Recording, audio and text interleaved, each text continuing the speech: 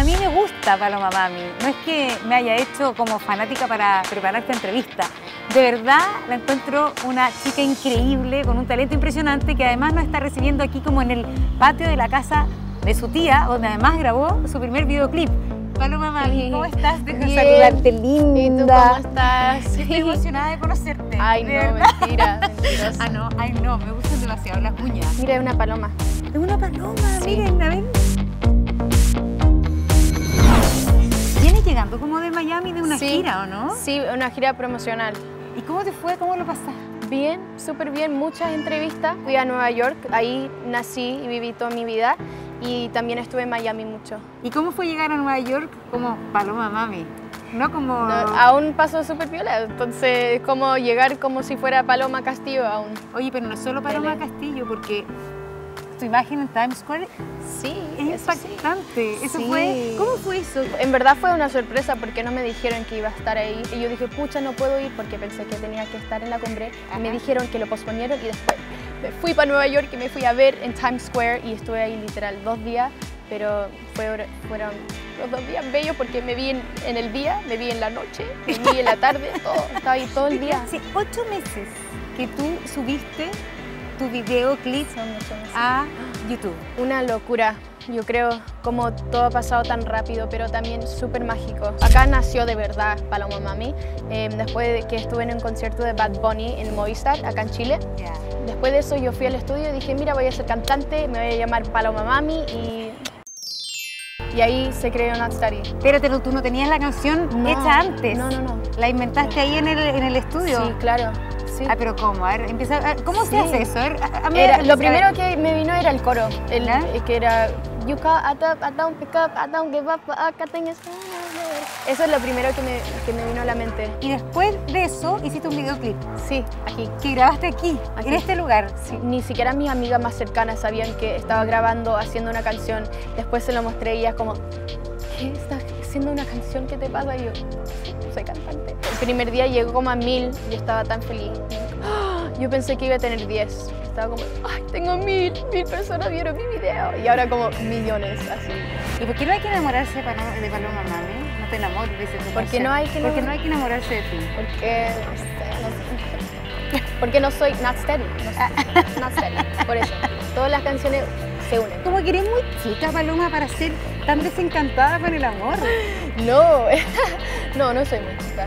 La edad es solamente un número, chiquillos. ¿Pero he tenido buena experiencia o mala experiencia? Es que nunca he estado como en una cosa seria, nunca he tenido un pololo, nunca he tenido novio y como que desde chica era súper tomboy. Tomboy es como más sí. look masculino, Claro. más eso. Algo así, más como masculino y siempre era como, hombres, amor, siempre. Entonces como que me acostumbré a eso y aún soy así. Pero parece que con tus letras alejas a cualquiera igual, Sí. así como que no quieres que nadie se acerque. Sí, exacto. Pero se acercan, es que Sí, no me entienden, no escuchan. se acercan mucho, te jotean mucho. No, menos. ¿Y te jotean mucho por Instagram o...? No sé, que no veo mucho Instagram como los mensajes, pero sí que me ha dado cuenta, algunas personas sí me han escrito por Instagram, sí me jotean. Pero es como todos lados, ¿verdad? Mujeres. ¿No? Ya. ¿Eres un poco antihombre, Paloma? No, para nada, no. Mi mamá sí, no. ¿Viste? Mi mamá. ¿Quién lo hereda? No. No, yo no soy antihombre, amo los hombres, amo las mujeres, amo a todos. Como que soy muy open mind. ¿Y tú crees que una persona se puede enamorar de un hombre y de una mujer? Indistintamente que el amor es lo importante. Sí, yo creo. Sí, eso. ¿Quién dijo? No. La tía cree que no. Bueno, vente para acá. La gente le gusta lo que la gente le gusta, no sé. Ya. Cosa suya. ¿Pero tú nunca te has enamorado? No, nunca. ¿Nunca? No, nunca me he enamorado. Entonces, para porque que no me pase eso. Es que tienes una coraza muy grande. ¿Qué es coraza? Coraza es una defensa, un escudo. Sí, claro. Soy escorpión. Yo Me dicen también. mucho. Ah. Por eso me caíste tan bien. ¿Cómo te influyó Estados Unidos a ti? Desde, no sé, desde el look, la referencia. Sí, influye mucho, especialmente en Nueva York, porque Nueva York es como una ciudad que tiene mucha vida urbana. ¿Iba pintadita y todo al colegio? Sí, iba Es- pintadita, sí. Toda la horas mañana te me despertaba a levantabas? las 6 de la mañana, me maquillaba y estaba lista a las 8. Así, pero no sé qué estaba pensando. ¿Cuánto tiempo trabajaste tú como chica, así, a los 14, a los 15, frente al espejo, así? Ensayando tus gestos, creando tu personaje. Más en la ducha, cantando en la ducha, siempre bailando, pretendiendo que has ganado un Grammy en la ducha. Aún lo hago. Con la ducha teléfono. Gracias, yo quiero decir gracias. No, porque tú te has dicho, yo soy feminista. Yo no he dicho eso. ¿Cuándo Sí, yo escuché una entrevista tuya. Bueno, o sea, siendo mujer, yo tengo que decir que soy feminista. Soy mujer. ¿Todas las mujeres para ti tienen que ser feministas? O sea, hay un par de mujeres que no son, pero yo pienso que cuando eres mujer tienes que ser feminista. También los hombres también. En Chile no he visto tantos hombres que son feministas, como que le dan más miedo decirlo, pero en Nueva York me encantaba que todos mis compañeros siempre eran feministas. Todos. ¿Tú querías venir a Chile? No quería venirme a Chile. Yo quería quedarme allá, pero después, cuando me vine, lo amé al tiro. Como que así, yo todo el tiempo pensando negativo, no quiero irme. Y después llegué y lo amé, como que ahora no quiero irme, no quiero volver a Nueva York, quiero quedarme acá para siempre. Cuando Maluma cantó tu canción y subió el video, sí. ¿Cómo fue? Ay, fue bacán, yo estaba como, Maluma, ¿qué pasa? ¿Conoces a la Miriam Hernández? Sí. ¿La conocí o no? Sí. ¿Sí? ¿Quién es? No. ¿Cuál es ella? ¿Quién es? ¿Es chilena? ¿Es chilena? Ah, ya. Es chilena y también subió un video cantando sus canciones. ¿Sí? Sí. Me han dicho que me parezco a ella. ¿Te pareces a ella? ¿Sí? Sí. ¿Tú crees? Mírala. Te está imitando, de hecho. Sí, qué linda. Cuando empecé a cantar dijeron, ¿te creí Miriam Hernández? ¿Quién es ella? Oye, el programa que yo conduzco junto a Julio César tiene panelistas que te mandaron una pregunta a cada uno. ¿Ya? Te la vamos a poner. Este es Tori Sitchell. Hola Paloma, te quería preguntar si es que alguna vez hiciste o te hicieron bullying. Desde chica, en verdad, cuando me hacían bullying, yo nunca lo sentí como que fuera bullying. Nunca me afectó, entonces no creo que diría que me hicieron bullying. Pero siempre hay esa gente que te tira para abajo. Siempre. ¿Y ser latina en Nueva York en algún momento fue complicado? Sí, claro. Especialmente en mi colegio. Era como 1% latino en mi colegio. Era como yo, mi hermana. La única razón por qué era difícil era mi nombre. Me costaba tanto decir mi nombre porque todos decían, ¿qué? ¿Cómo es tu nombre?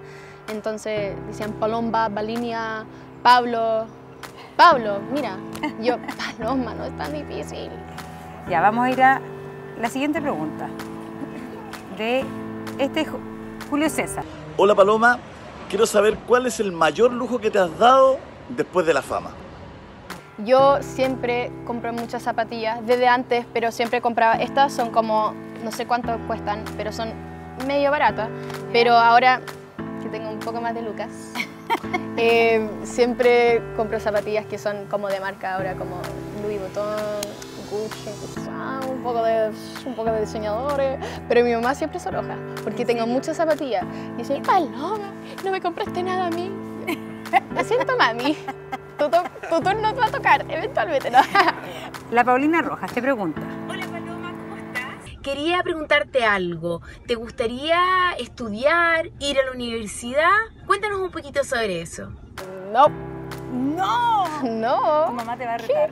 No, mi mamá antes estaba como, tienes que ir a la universidad, pero era porque pensaba lo que era lo correcto ir a la universidad porque tienes que estudiar. Entonces ella tenía ese pensamiento, pero después se dio cuenta que si este es mi sueño y cree que lo puedo lograr, siendo cantante y puedo hacerlo por el resto de mi vida, va a confiar en mí y sabe que no tengo que ir a la universidad. Pero sí, lo que me interesa sí es estudiar un día música, me encantaría. Estudiar en un futuro. Tal vez sí, cuando tengo 40, ahí voy a estudiar. Vamos a escuchar la pregunta de Rafa Cabo. Hola, me gustaría saber qué opinas del contenido machista que tienen algunos artistas de música urbana hoy. Gracias. Fome la cosa, vos. Fome que tengan que cantar de temas machistas cuando hay muchas cosas más que se puede cantar sobre. Entonces, ¿pero tú crees que se va a ir terminando con eso? Espero que sí. Yo creo que yo he visto un par de cambios en algún artista en especial en la música urbana que he visto que han cambiado un poco y que se han dado cuenta que eso no tiene que vender, no vende hablar mal de la mujer. O sea, lamentablemente sí vende, lo siento, vende pero no va, ¿cómo se dice? Last. No va a durar demasiado Eso, tiempo. no va a durar demasiado tiempo. Claro. Oye, esta pregunta yo creo que es media, no sé si la vas a responder. A mi querida Paloma le mando un beso enorme y le quiero preguntar lo siguiente. ¿Fuiste a ver realmente al futbolista Iván Morales a la cancha, futbolista de Colo-Colo? ¿Fuiste o no fuiste? ¿Hay o hubo onda por ahí? ¿Ah? Qué chistoso. Lo voy a responder porque el Iván es mi amigo, mejor amigo de mi hermana, en verdad, y después como yo me hice amigos con él.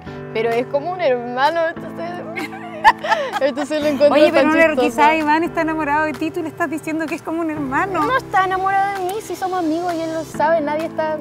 No. No, él sí sabe, sí, él le da risa también. Sí, era chistoso porque, pucha, en verdad no sé si puedo decirlo porque... Sí, obvio, dilo. No, porque es que él es como buena con la mujer, entonces como que no sé si decirlo porque no sé si soy polola oficial, entonces... Pero bueno, una niña estaba ahí en el partido sí, que él estaba... es polola oficial. Sí, Ya, por eso estoy entonces, diciendo, ya. No quiero meter la pata. No quiero meter la pata. ¿Ya? Pero entonces era chistoso porque su polola, su novia estaba ahí. Ya. Entonces todos creían que yo era la novia y yo como, lo siento. Y yo como, no sé qué, por qué. Y como, Pero ella te odió entonces. no creo. ¿No se puso celosa? No, Paloma. porque sabía que era falso, como si no Ya. es verdad. Pero era chistoso, era divertido, Ya, pero ¿verdad? está aclarado, JP. La millaray. Paloma, ¿cómo estás? Quería preguntarte, ahora que ha pasado un buen tiempo desde que saliste del programa rojo, si quisieras decirle algo a los que eran tus compañeros, incluyendo al que era tu coach, por lo mal que te hicieron sentir en ese programa.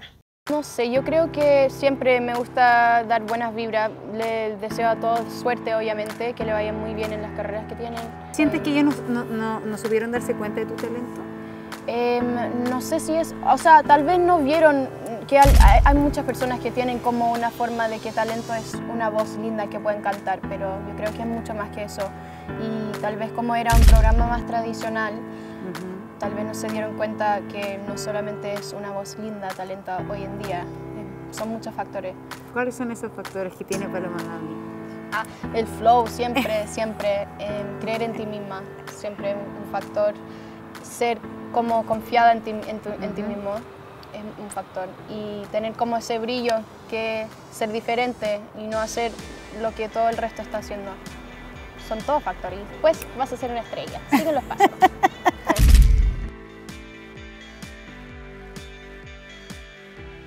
De hecho, ya Paloma Mami nos enseña por lo menos a cómo sacarse una buena selfie. Hiciste un tutorial. Hey, I'm Paloma Mami and I'm about to give you a selfie tutorial. De partida, Mira, para que me salga bien la selfie, tengo que De tener partida, 30 años todo menos. mal. Es con la mano derecha. Ya, dale. No es mentira. Ya, ya, dime, ¿qué quieres empezar con mal? Ya, Mira, lo ¿qué que hago yo, mira, es que lo filmo así, ¿verdad? Para tener más. Pero mira, es la luz. Ya. Y tienes que buscar la luz. Es que no, yo te decía, hay gente mira, que- y después ángulo, mira para el lado, Sí, ¿ves? Es el ángulo. Y uno tiene que saber cuál es el A mejor ver el otro suyo. lado, para allá, mira para allá. Mira para allá. Ya, pero mira la cámara también. Ya, y ese es tu lado, ven, ¿Sí? mira. No, ahí tú saliste bien y yo mal. Ya, pero también estaba ahí hablando. Es que siempre Bueno, yo estoy también, hablando. pero así. Ahí mira, ahí salimos bien. ¿Ves? Sí. Mira, soy seca. Y para Lollapalooza, ¿quién va a estar contigo detrás del escenario? ¿Quién está Toda ahí? mi familia va a estar ahí, mi abuelita, mis tías, mis primos, mi mamá y mi hermana y eso. ¿Van a estar todas ahí? Sí, todos. Y tú tienes 3 canciones hoy día, Sí, 3 videoclips 3 videoclips. y una canción que no es Una videoclip, canción, que es Don't Talk Me, Sí, que no Don't Talk salió About Me. oficialmente. Don't Talk About Me. Pero le ¿A digo qué- bien igual. Te ha ido súper bien. Sí. ¿Y tiene videoclip de esa o no? No sé, vamos a ver. No, hay que ver. Y esa canción dice No hables de mí, ¿a quién te refieres? Sí. No hable de mí, pues. ¿A quién se lo dices? No, no era es para los haters esa canción, es para la gente que te tira para abajo, los haters, tú sabes. Ah, que los eso, ¿no? haters, Sí, yes. los haters, esa canción especialmente para ellos. A los que están viendo los haters, te mando besitos.